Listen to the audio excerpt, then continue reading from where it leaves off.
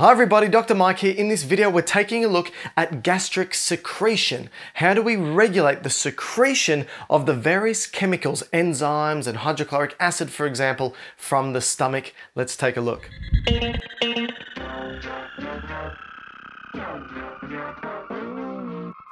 So to begin, we need to focus on the stomach itself and have a look inside the walls of the stomach. What you're going to find are these various pits. So remember, you've got various parts of the stomach. You've got, for example, the body and the antral regions, and we're focusing here on what's mostly the body of the stomach. Inside you see these various pits, and inside the pits you see various cell types. Now these cells produce various things. What are they? What do they do? So let's first go from superficial to deep. Up the top here, we've got what's called surface mucus cells. So these are surface mucus cells. And surface mucus cells, unsurprisingly, they secrete mucus. Now, what type of mucus do they secrete? It is thick mucus and it is alkaline, so it's basic, meaning it releases a base. This is bicarbonate, so it releases bicarbonate. Now what's so important about bicarbonate in this mucus? It neutralizes acid. I'll talk about that in a second. Let's now look at these cells here. These are also mucus cells, but these are called mucus neck cells. Now we don't really know a lot about the mucus neck cells, but we do know that it releases a thin mucus,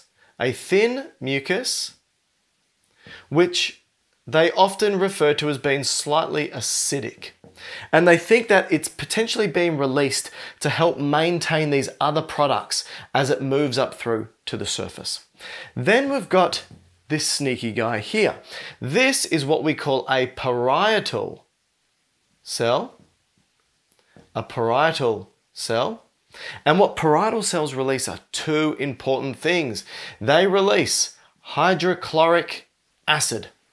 Hydrochloric acid. The role of hydrochloric acid is to denature.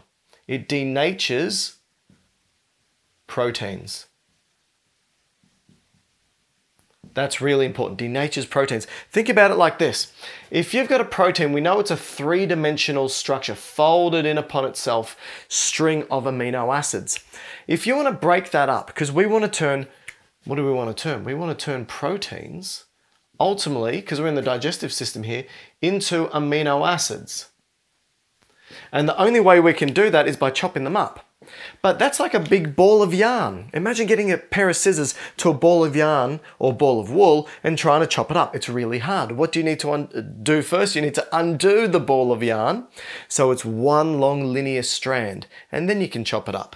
Hydrochloric acid, what that does is it unravels that ball of yarn. That's its job. So that the molecular scissors called enzymes that come along can now chop them up. Now I'll talk about those molecular scissors in a second. Parietal cells don't just release hydrochloric acid, they also release intrinsic factor. Intrinsic factor. Now what intrinsic factor does is it allows for us to absorb B12 in the intestines. Why do we want to absorb B12? We need B12, also known as cobalamin. It allows for DNA synthesis. That's important for cells that are rapidly being made, like our red blood cells. And if we don't have B12, we don't have red blood cells. And if we don't have red blood cells, we don't carry oxygen. And if we don't carry oxygen, we become anemic. So without intrinsic factor, no B12. No B12, anemia. So important. All right, let's now move down. These are called chief cells. Chief cells. And chief cells release something called pepsinogen. Pepsinogen. Now, I've told you in previous videos, and you may have forgotten, that's fine, that if you have a word in biology that ends in OGEN, it means it's inactive and it needs to be activated. Effectively, it gets activated by chopping the the OGEN off, and it will become pepsin. Pepsin is, once it turns into pepsin are these molecular scissors. That's pepsin. Effectively, the term you would use in this case is a protease. Remember, A's, enzyme, protein. So it's an enzyme that chops protein. So that's what's released here. How do we activate pepsinogen? It's the hydrochloric acid that does it. So we need hydrochloric acid to activate pepsinogen into pepsin. That's important. You might think, why doesn't it just release pepsin here?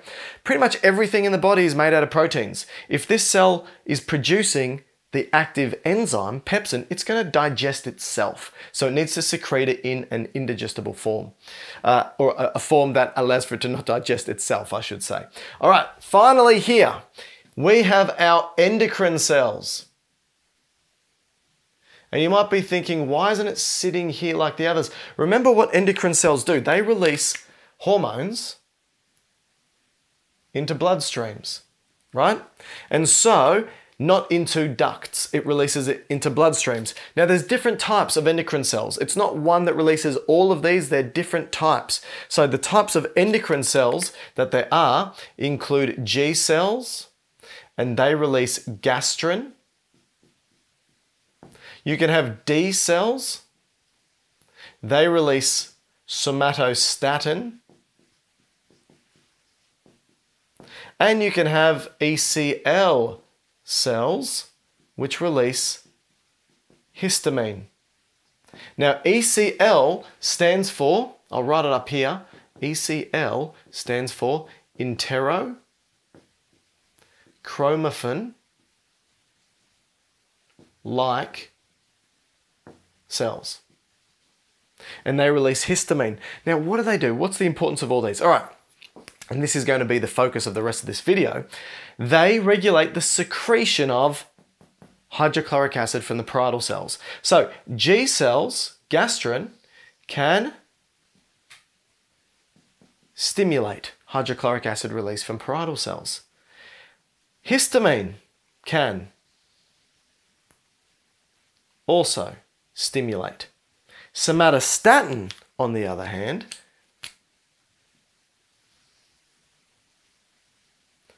inhibits hydrochloric acid release from the parietal cells. So they are regulators, both positive and negative, and that's what I want the rest of this video to focus on. How do we regulate the release of acid from the stomach? So what I want to do is I'm going to start off by drawing up hydrochloric acid. So we've got hydrochloric acid here. Now, one thing I didn't talk about, which I said I was going to, is how bicarbonate neutralizes acid. So this is a very quick aside. I'll draw it here. Hydrochloric acid, as an acid, remember what acids do is they hate themselves and they split themselves apart. So it releases a hydrogen ion and its conjugate base, chloride. Now, what these hydrogen ions do is it denatures proteins. We spoke about that, and it also activates pepsinogen into pepsin. But they can also damage tissues around them. So what we also have is bicarbonate that's being released from these surface mucus cells. Now, bicarbonate, when it comes across hydrogen, they bind together. The positive and the negative balance each other out. And now what we get is 2 hydrogen, carbon, and 3 oxygen. This is called carbonic acid. Carbonic acid. And what can carbonic acid do? It can, because acids hate themselves and split themselves apart, it can split itself into carbon dioxide and water. That's great because we can just breathe off the carbon dioxide and utilize that water. Brilliant. So that's the benefit of having bicarbonate. Now let's go back to what we were going to talk about. We've got hydrochloric acid here. And I said hydrochloric acid is released by the parietal cells. All right. Now, what stimulates the release of hydrochloric acid? I said a couple of things, right? Let's first start with histamine. Histamine is released from what cells? The enterochromaffin-like cells. So that can stimulate the release of hydrochloric acid. What else can do it? I said gastrin from the G cells. So let's write that up. Gastrin.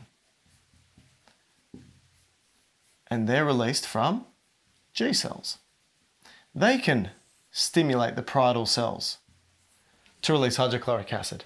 Now, what else? Let's not focus on somatostatin yet. Let's focus on some other stimulators.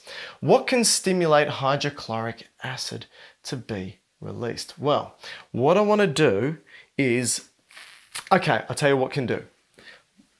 Acetylcholine. I did a video that focuses on the enteric nervous system, the way that the neurons in the gut can regulate the whole digestive process. And I said the main positive neurotransmitter that does it is acetylcholine. And I said it's released by the enteric nervous system. That can stimulate it as well. All right. Now what I want to talk about, we know the main positive regulators. I want to talk about how we release hydrochloric acid without even eating food. Have you noticed that sometimes you might walk into a restaurant and just the smell of the food makes your stomach start gurgling and the acid starts getting released? Or what even just the thought of food, even before you get to the restaurant, right? So let's talk about that. There's actually 3 different phases that we can separate that looks at stimulating hydrochloric acid release. And these 3 phases include the cephalic phase, which is what's happening in the brain, the gastric phase, which is what's happening actually in the stomach, which I've drawn up here, right? That's what's happening here. And the intestinal phase, which is what's happening after the stomach, mostly in the duodenum, the first part.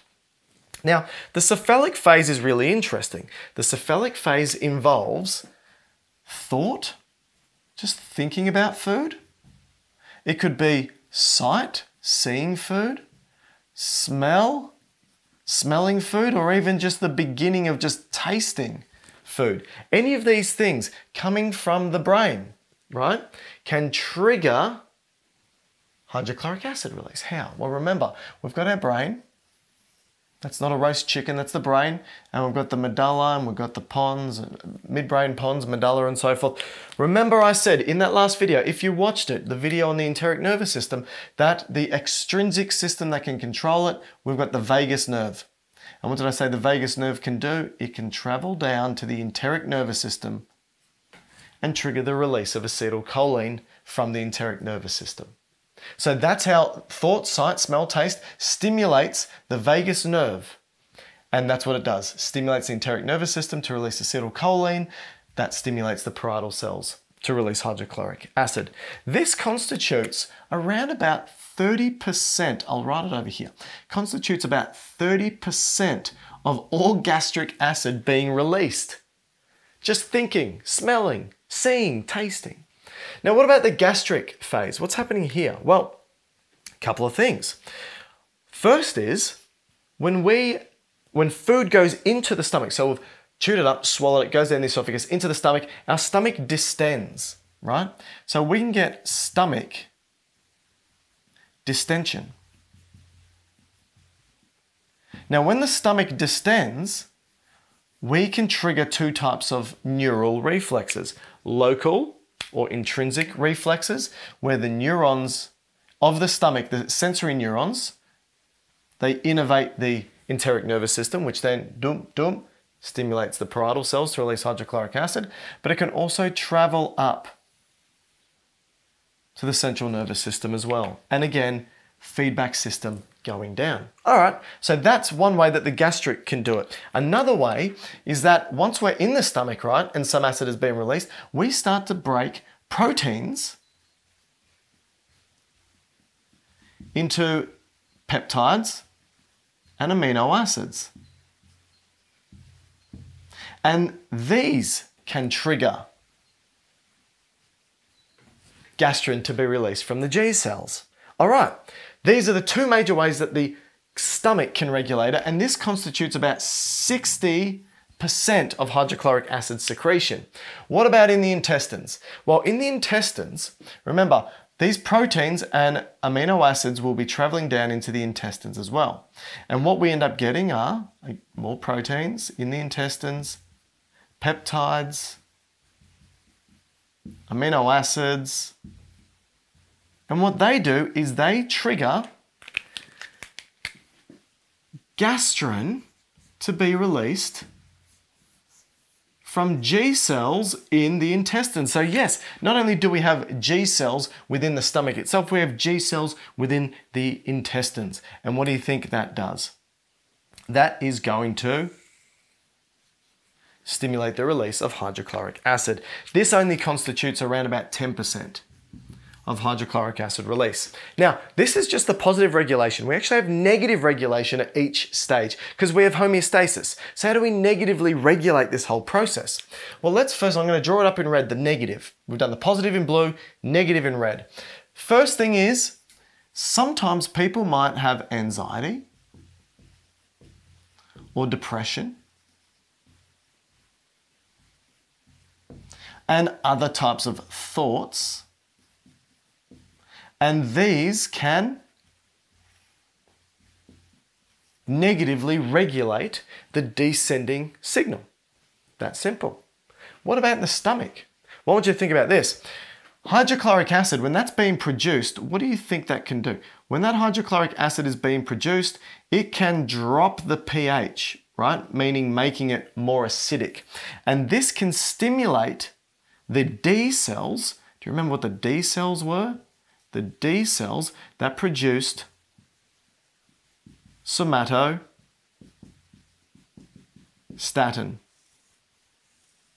So the negative pH can stimulate D cells to release somatostatin. And what does somatostatin do? It negatively regulates the parietal cells. Brilliant. What else? Well, in the intestines, we don't just have proteins and peptides and amino acids coming through. We've got a bunch of stuff coming through, right?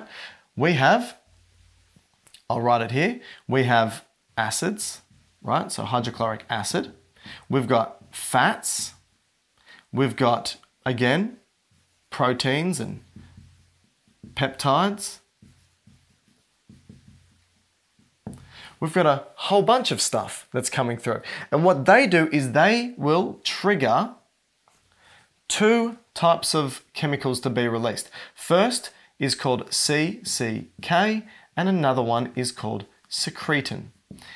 And they're both released from cells called enteroendocrine